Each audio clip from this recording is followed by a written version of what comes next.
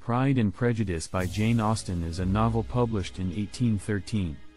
Set in rural England in the early 19th century, the story follows the lives of the Bennet family, specifically the second eldest daughter, Elizabeth, and her romantic adventures.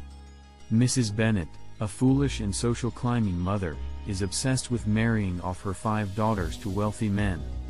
When Mr. Bingley, a wealthy and amiable bachelor, arrives in their neighborhood, Mrs. Bennet sees an opportunity to marry him off to one of her daughters. Bingley is immediately attracted to the eldest daughter, Jane, while his friend, the proud and wealthy Mr. Darcy, takes an immediate dislike to the lively and independent Elizabeth.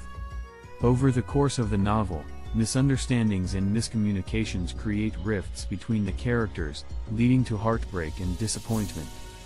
However, as the story progresses, Elizabeth and Darcy slowly come to understand and appreciate each other's qualities, eventually falling in love and overcoming their pride and prejudice. In addition to the romantic plotline, the novel also explores themes of social class, gender roles, and the power of first impressions. Austen's wit and humor make Pride and Prejudice a beloved classic and one of the most popular English novels of all time.